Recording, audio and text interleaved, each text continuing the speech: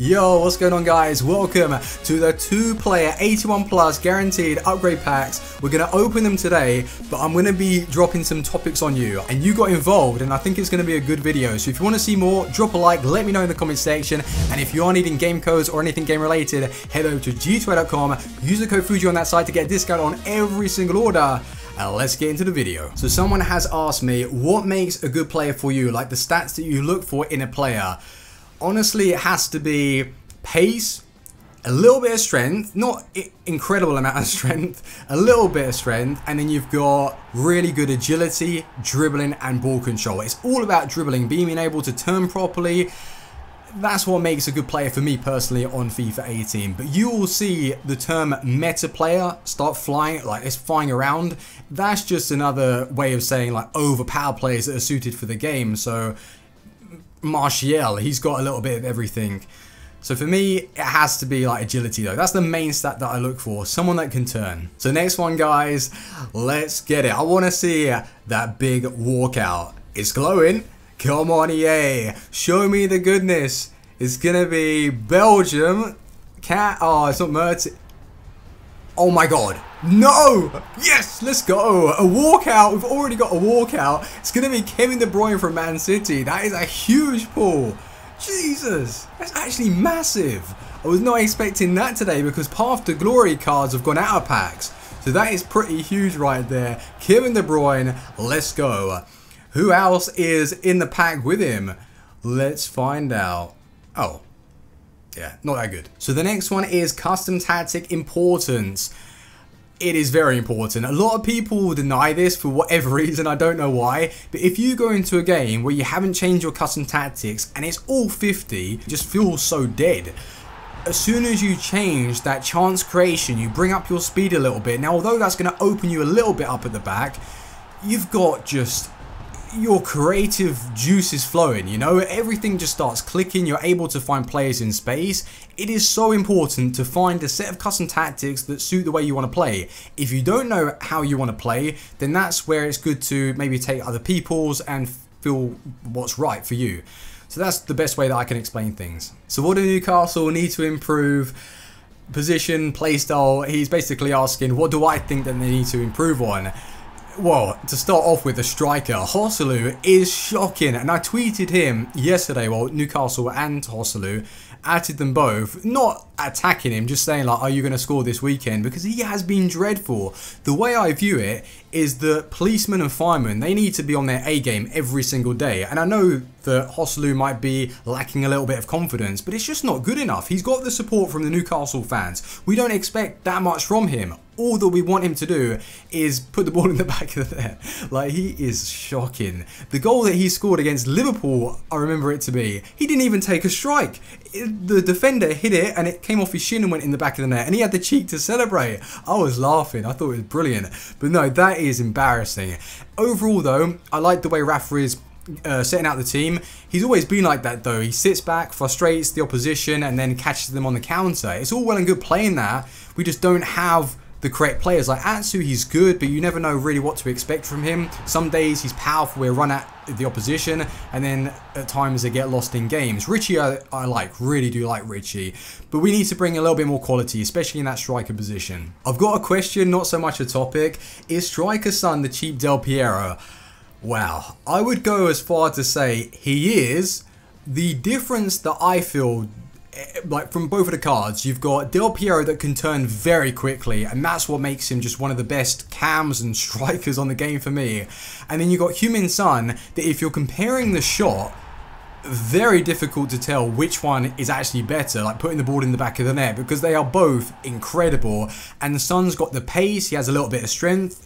He also has the height in his favour, and when it comes to dribbling, he doesn't feel that great, but he's not unplayable. You can turn with Son. So Del Piero has the edge a little bit, but if you want me to say is either cheap Del Piero, for sure he is. And for 400,000 coins, that is a great price, and I'm using him this weekend. So someone's complaining about delay and handicap while having an expensive team, and although I'm laughing, that has some truth behind it. So you know we are taking part in Fatal using the...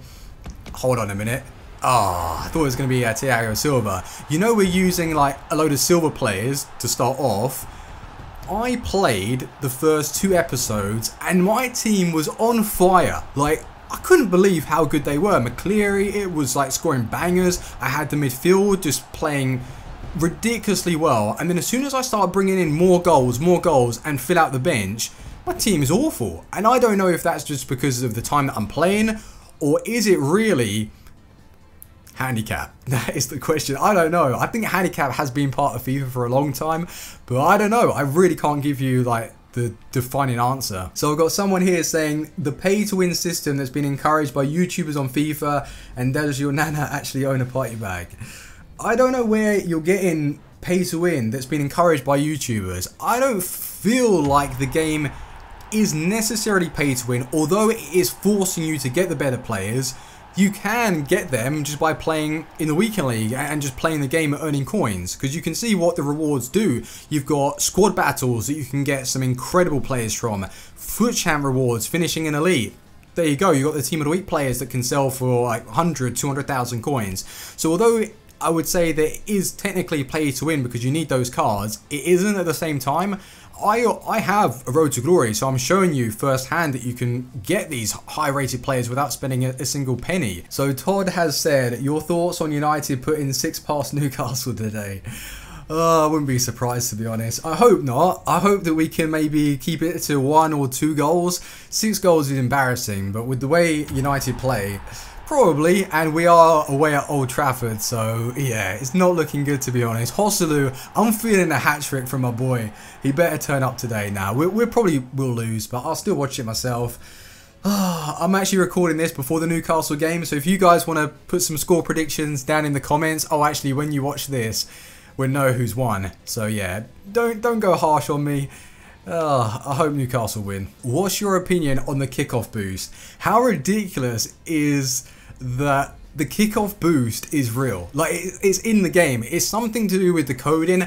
I'm going to put it down to, you know, like the player positions when the game starts, they're not all over the place, they're structured, right? So they're face up towards the play, and if you're running at them, it's difficult for them to turn and react to the play. That's what I believe it to be, because you've got full stamina and they just can't turn. They should be able to turn. You've also got the argument that although you have the kickoff boost, your opponent has it as well, so there shouldn't be an issue. It definitely shouldn't be in the game, but it's there, and I don't know why and what is causing it exactly. So either go Ultra D. I don't even think that works, to be honest. You can't stop it. I don't think you can stop it. It just happens, and that's it. It would be interesting if you could address the massive criticism that FIFA 18 is undergoing. So many streamers, YouTubers and pro players are complaining. What are your thoughts? Let's go way back to early access. If you guys played early access, you would have known how fun it was. Defending was difficult, but that would have come with time. You would have been able to adapt. But having said that, it wouldn't, and I will explain things in just a second. And with the attack, you could literally beat players for pace, drop your shoulder, run through it. It felt like FIFA 10 and 11. It was so fun to play with good gameplay. And then when early release finished and everyone was getting on the game and it was overloading the servers, you are playing, which was esport ready, and it was down to player skill who was going to win. But now you are relying on a game where you need to just be so quick to react in laggy conditions. That's never gonna work. It just won't. So it doesn't matter what EA created. If they created the best possible game that we've ever seen, if you're uploading that game onto the servers that we're playing right now, it's unplayable. So that's one of the reasons why they patched the game, because they knew that we couldn't react quick enough, so they upped the AI a little bit to help us out. Instead of doing that, invest money into the servers, because you had a good game. The game was brilliant, but unfortunately they don't want to do that for whatever reason, so they are literally patching something that didn't need to be patched. The problem is connectivity, and it is such a shame, because unless you play the game at 2 o'clock, 3 o'clock, 4 o'clock in the morning, where you will experience what you're supposed to be playing, most of you guys will be playing from 5 to 9 o'clock. Now, some gamers might be fine, like really good, really smooth, and then you might go into a game where you don't necessarily have delay, but you will have a form of delay where the game feels slow. And another match, you might think that you're through on goal, you'll take a shot, you'll turn your player take a shot, but for whatever reason they haven't taken that turn properly and you'll hit it with the wrong foot. Stuff like that just causes FIFA rage, because you don't have full control over it. So with people complaining, saying, oh, what have they done to the game, it was always going to be like that because they can't create an esport ready game with the servers that they're using right now. They need to expand. The connectivity is the problem. It's not the game, it's the connectivity. And that is my honest opinion with FIFA right now. And so instead of them inviting YouTubers to these events or getting loads of these icon cards on the game, invest some money and give the viewers, give the consumers what they want. And that's what it comes down to. And those are my opinions. Let me know if you agree or disagree. We have 3 more packs to go. No more topics. Let's get straight into the packs. I'm very happy with Kevin De Bruyne though. That's been our best player so far in this pack opening. And another pack without any glows, so let's just skip it and get through. But if you want to see more of these videos where we can do some, I don't know, 2-player packs, oh that's awful, we can do 2-player packs or just pack openings, we can start getting some discussions going because I actually really enjoy it, just relaxing, not so much focusing on FIFA. Sometimes it's good to have a little bit of a break, but I'm ready. After the Newcastle game, I'm going to be smashing out FUT champs. Who? Oh, it's Handanovic. Yes, there we go. Our second walkout of the pack opening. Where is he? He doesn't look too interested, to be honest. Worst celebration I've ever seen. No, Handanovic is good, and I haven't used him that much on the game, but when I've come up against him, he's been a very good keeper, so I do like that. Very nice. So on to the last pack. Drop a like on the video if you do want to see more, and you could even post some topics in the comments for the next pack opening. It's up to you guys. And we are finishing off on the glow. Is it going to be a big one? Oh god. Oh, Matip.